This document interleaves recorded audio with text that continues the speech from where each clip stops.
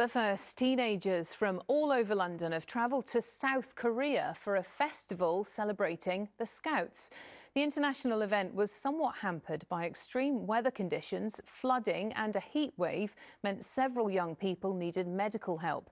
But the Scouts soldiered on, determined to take part in their all-out jamboree. Our reporter Lauren Hall's there with them.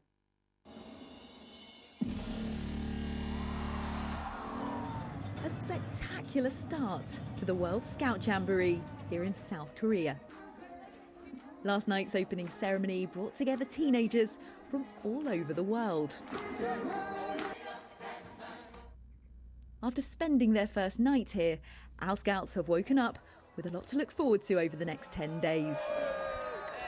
We all know that old Scout motto, be prepared. Well, do you know, I don't think anything could have prepared them for this. 45,000 young people from nearly every nation on Earth. And let me tell you, the atmosphere here is just incredible. There is so much excitement. There are also hundreds of our Scouts here from across London and the home counties. They arrived a bit later than expected because of flooding on the campsite. We spoke to Alex and Arianna, who told us it was worth the wait.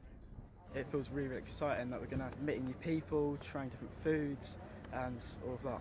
Yeah, it's been such a long time coming, so I think everyone's so excited to be here and sort of get on with the activities and meet people. We literally drove through the gates and they started singing. We were so happy to finally be here. Everyone was cheering, everyone was shouting. It was just the build-up and the excitement, it just came out and it was incredible to see. They've been preparing for this for many months, an event which is seen as so much more than just a camping trip. It's young people who are going to change the world. It's young people who are going to drive that change, to remind us that what brings us together is so much greater than what divides us. And I think the world has never been more divided and more in need of that scouting spirit, that scouting energy and that scouting goodness. That's why the Scouts have also taken a trip to the demilitarised zone, the heavily fortified border between North and South Korea. I think it's important that we show them because they're going to take the message that we see here back to their communities, back home, wherever in the world that might be.